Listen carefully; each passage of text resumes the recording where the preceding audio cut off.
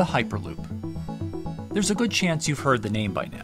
This is the Hyperloop system. It can take people hundreds of miles in minutes. The Hyperloop, a series of tubes that would transport people in pods at ultra-high speeds over long distances. It's a remarkable new form of transportation that can whisk people from city to city in a flash. 29 minutes from New York to D.C., 30 minutes from L.A. to San Francisco. For years, we've been seeing these futuristic, utopian renderings of some cross between a spaceship and a monorail. But lately, the Hyperloop is becoming much more real. Yes! Companies all around the world have been developing and testing the technology needed to propel passengers at speeds of over 1,000 kilometers per hour. But for many, speed is only the first step to unlocking the full transformational effects of a new mode of transportation. We've got planes, trains, automobiles, and boats for getting around Earth. But what if there was a fifth mode? And I have a name for it, which is called the Hyperloop. The Hyperloop? Hyperloop, yeah.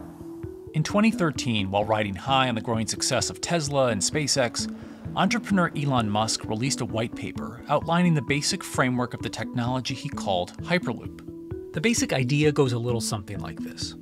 A tube reduces the air pressure to a near vacuum-like environment. A Hyperloop pod is then suspended in the tube, usually by magnetic levitation. The whole pod can then be propelled forward. Because there's no traditional friction sources like air resistance or rolling friction that would push back against the pod, the Hyperloop is able to move at incredibly high speeds and do so fairly efficiently. After Richard Branson would make a large investment in the company Hyperloop One, it would be renamed to Virgin Hyperloop. Josh Geigel is the co-founder and CEO of Virgin Hyperloop. In a familiar tech startup story, he's seen the project go from a garage to a large-scale testing facility outside of Las Vegas. Josh, along with Virgin's head of passenger experience, Sarah Lucian, bravely volunteered to take the inaugural ride. The test, lasting only about 20 seconds and covering only a quarter of a mile at just over 100 miles per hour, is a long way away from a true functioning Hyperloop. But as for optics, it's a crucial step for the future of funding. But convincing investors and governments that would likely be fronting some of the construction costs for an unproven technology is no easy task.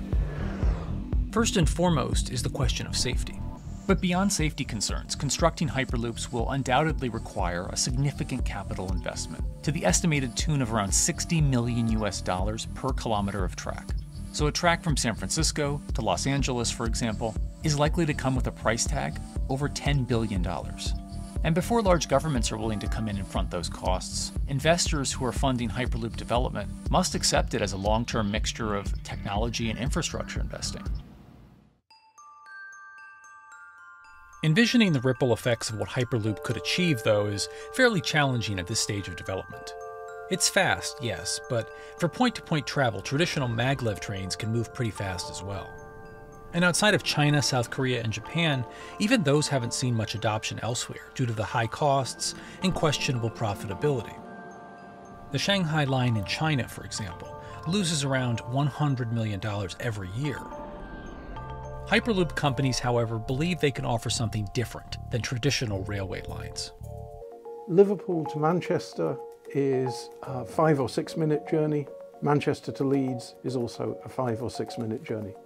What that effectively does is create a single super city economy. In this vision, the Hyperloop acts a little more like a highway, where pods have fixed destinations and don't need to stop along the way. Meaning you can travel on a Hyperloop network from, say, Liverpool to Leeds, while the pod behind you travels from Liverpool to Manchester. And if that metro Hyperloop network is connected to other networks from the same location, you could travel from Liverpool to Paris or Liverpool to Amsterdam, all without making a single stop. A multi-regional Hyperloop network could become a replacement for both short-haul passenger and cargo flights and traditional ground transportation, both of which are significant carbon producers. Hyperloops will still need to use electricity to both move pods and maintain the near-vacuum environment in the tube. Proponents of the technology believe that this can be done by using renewable sources, including a combination of solar panels and battery technology that could be used along the Hyperloop itself.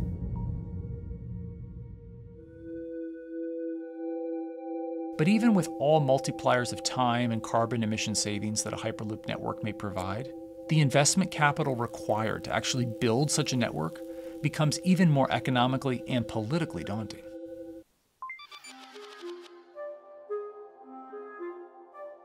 One company in the Netherlands is working to develop that technology, and perhaps more importantly, the international coalition needed to make the Hyperloop network a reality. And while this testing tube might not seem as large as others, inside is a key technology to create the on and off-ramp type infrastructure of a Hyperloop network. That is, a lane switch.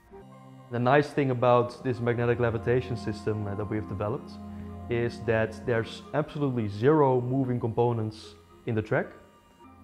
And whenever the vehicle enters a switch, it either pulls itself to the right with its magnets, or it pulls itself to the left with its magnets.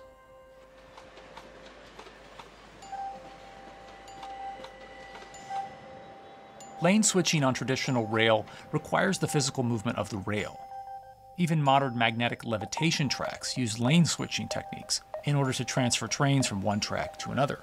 The moment that a track is switching, that means that at that moment you are creating an unsafe environment for the trains behind it. So you need a lot of space between trains.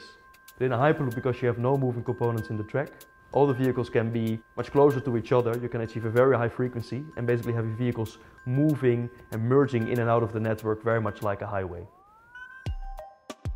For now though, HART's physical testing has been limited by the size of their tube. Because the test track is only 30 meters long, they haven't tested this lane switch at speeds greater than 20 kilometers per hour. However, the company is working to build a new test site where it plans to increase that testing speed to 300 kilometers per hour. In order to help build this coalition of private and public interest in Hyperloop development, HART in 2018 partnered with other Hyperloop companies from Europe and Canada. The goal was to define, establish, and standardize the framework to regulate Hyperloop systems.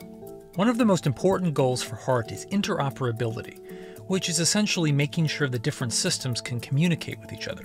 Interoperability is so important because what we want to achieve is actually have this seamless travel experience. The idea being that as companies around Europe create the first commercial Hyperloop tracks between individual cities, one day those can all be connected to a larger network.